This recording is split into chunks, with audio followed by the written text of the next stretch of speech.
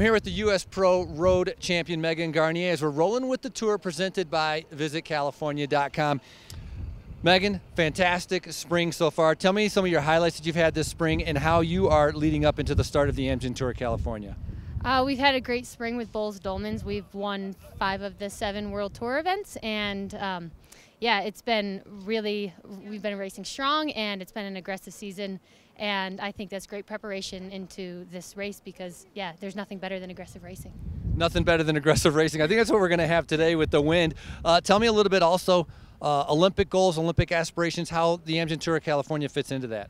This is a great point in the season to have a tour like this because it's challenging terrain, and that's exactly what we'll see in Rio. And so I can test my legs out a little bit and see how they're going and how I'm going, and yeah.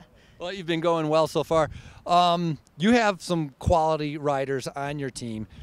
How does the leadership role play out?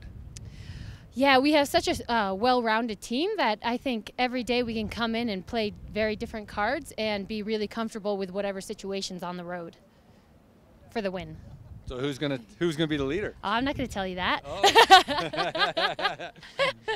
Very good. So once you get through Amgen Tour of California, Pro Nationals coming up. Are you going to be there try to defend the red, white, and blue? Yeah, I will be there next weekend for the road race. I think it's important to defend the jersey, or at least try. It's tough without a whole squad there, but it's important for me to keep racing, and yeah.